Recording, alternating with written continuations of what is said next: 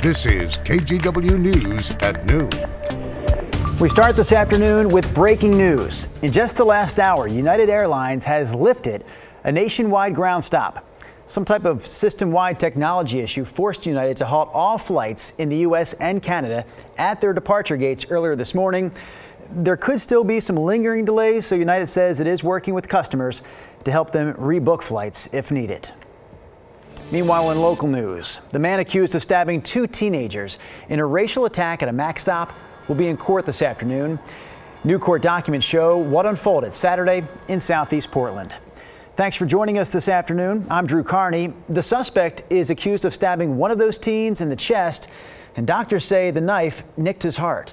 For more on this, we go to Evan Watson, who joins us from the KGW newsroom. So, Evan, what else have we learned about this? Well, Drew, court documents say 25-year-old Adrian Cummins yelled the N-word at two black teenagers and then stabbed them. One of the victims has serious injuries from being stabbed in the chest. Doctors at OHSU had to perform emergency surgery. This all happened Saturday in the area of Southeast 92nd and Flavel, where the teens were riding the MAX train. Police reviewed MAX train footage and say there was nothing that instigated Cummins' alleged attack on the teens. After he got off the train, Cummins was arrested a few blocks away. According to the affidavit, one of the officers said he saw Cummins remove a small black folding knife and drop it. The officers found a knife near the scene. During the investigation, police learned that Cummins also robbed a nearby convenience store. The manager says he confronted Cummins when he tried to steal several snacks. He told officers that Cummins pulled a knife on him and threatened him. We dug into Cummins' background and learned he's a convicted felon who served time in Florida. In July, he was cited in our area for menacing with a knife and fentanyl possession. And back in April, police say Cummins fought a man at another Max stop in downtown Portland and had a gun on him. Charges for that case were dismissed. We'll be in court this afternoon and give you an update on what happens starting the news at 4. Drew? All right, Evan Watson reporting live from our newsroom here this afternoon. We also have new photos to share of another man suspected of a racially motivated assault in Portland's Old Town 2 weeks ago. It happened on August 21st at Southwest 2nd and Pine. We talked to the owner of Stumptown Otaku just a few days after. He told us a man riding a bike yelled slurs at his family, flicked a lit cigarette at his mom, and then threw a punch at him. The owner also told us that he pepper sprayed the suspect until he rode away. There's now a cash reward of up to $2,500 for any information that leads to an arrest. All right, let's take a look at some of today's national headlines. Starting with this, the impeachment trial of Texas Attorney General Ken Paxton is underway. He faces accusations of bribery and corruption that have overshadowed him for years. Paxton is already on the record calling his impeachment a politically motivated sham. In Pennsylvania, the search area has expanded for a convicted murderer who escaped from prison last week. Pennsylvania State Police also released 3 images of the man who was spotted on a nearby trail cam. Those images show him walking with a duffel bag, backpack, and a hooded sweatshirt. Last headline here, Senate Minority Leader Mitch McConnell's recent health episodes are not the result of a stroke or seizure disorder. The U.S. Capitol physician released that information today. Last week, McConnell froze during a press conference in Kentucky and wasn't able to respond to a question. It's actually the second time that's happened to him in a matter of weeks. Earlier this year, McConnell suffered a concussion after falling and hitting his head at a dinner in Washington, D.C. Oregon's largest homeless shelter could close this week. To stay open, Bybee Lakes Hope Center in North Portland is asking Multnomah County for $5 million. Right now, Bybee gets no money from the county. The shelter has 175 beds and enough room for 300 more people. Multnomah County is currently sitting on $65 million that's meant for homeless services. So the county is expected to vote on how to spend that $65 million by the end of this week. We talked to a man who's been on the receiving end of Bybee Lakes services. We're in a pathetic situation with a real hard situation. And if Bybee does that, well, sure, that'll be tragic to almost everyone here.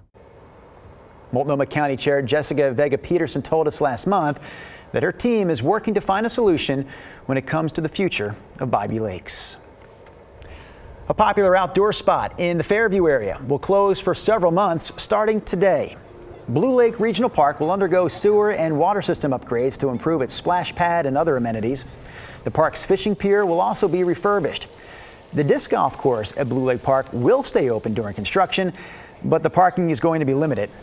The park is expected to fully reopen sometime next spring.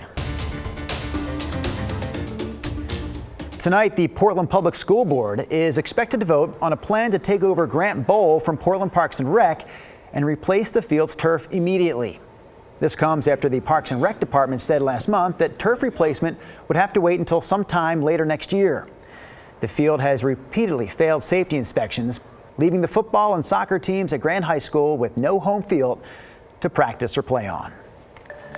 All right, we're going to turn it over to the Weather Center now. Chris McGinnis is filling in for Rod Hill this afternoon. Chris, what do you have for us? Well, after kind of a gray weekend, Drew, I can count on one hand the number of clouds I can see outside our window here. 1, 2, 3, 4. How about that? So the sky conditions improving. Check this out. We take it live to the Oregon coast. Cannon Beach right now looking beautiful. A little bit of a marine layer offshore, but right over the beach, it looks like it is completely clear. We've cleared out in the gorge. This is the live look from the east end of the gorge out near the Dalles.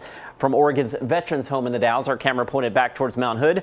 You can see it, not so hazy, not cloudy at all out there. And as we go up into the mountains, the live look from Timberline Lodge. Earlier this morning, we had a nice cloud deck here, kind of banked up against the Cascades.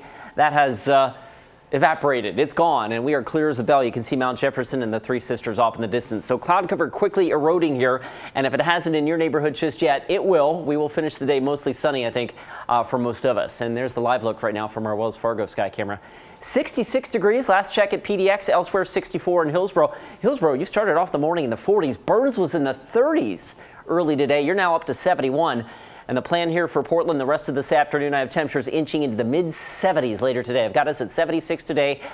Probably a little warmer as we get towards the end of the work week. I am eyeing some 80-degree temperatures in our 70 forecast. We'll take a look at that and look ahead to, of course, to next weekend, coming up in just a few minutes. Yeah, we'll check back in with you here, Chris, in less than 10 minutes, as a matter of fact.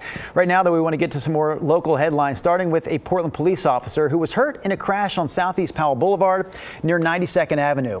So the crash happened just before 7 o'clock last night, and you can actually see some of the damage to the front end of the officer's vehicle there. We're told that the officer was taken to the hospital, but the injuries are not life-threatening. The officer was responding to a domestic violence call and collided with another car. The driver and 2 passengers of that second vehicle suffered minor injuries. A former Portland police chief is now leaving her post in Philadelphia. Danielle Outlaw announced her resignation today. Outlaw is leaving the Philly force to take a leadership position with the Port Authority of New York and New Jersey.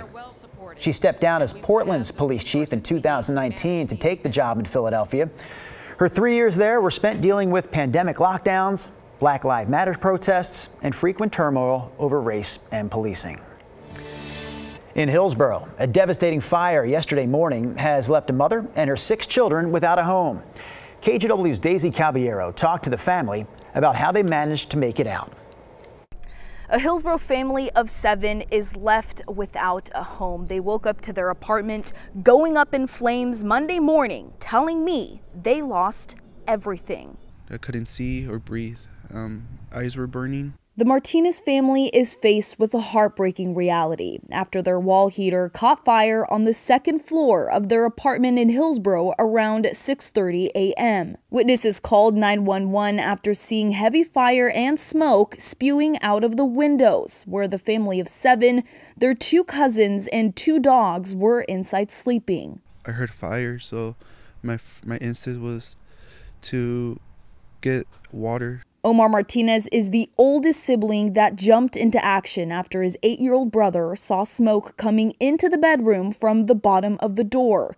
That's when he woke up his mom. Omar ran into the hallway full of smoke to find water to put out the fire, but says the flames were too out of control. Thankfully, everyone ran downstairs and out the door to safety. I saw a lot of flames, so I ran back in to at least help, try to help, but it was too much. Hillsborough Fire and Rescue says fire alarms did go off. They arrived within minutes of the 911 calls, but it was too late to save their belongings upstairs. The fire investigator concluded that the cause of the fire was combustible materials that were too close to a baseboard heater, which then ultimately ignited and caused that fire. Officials believe it was a heater that automatically turns on by itself when the room temperature drops below a certain temperature. The Red Cross is assisting the family with a place to stay for the next few days. And while the Martinez family doesn't know what the future holds, they're staying optimistic and thankful no one was hurt.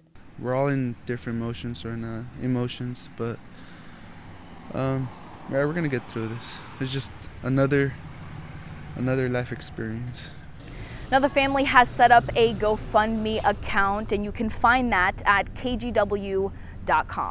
In Hillsborough, Lisa Caballero, KGW News.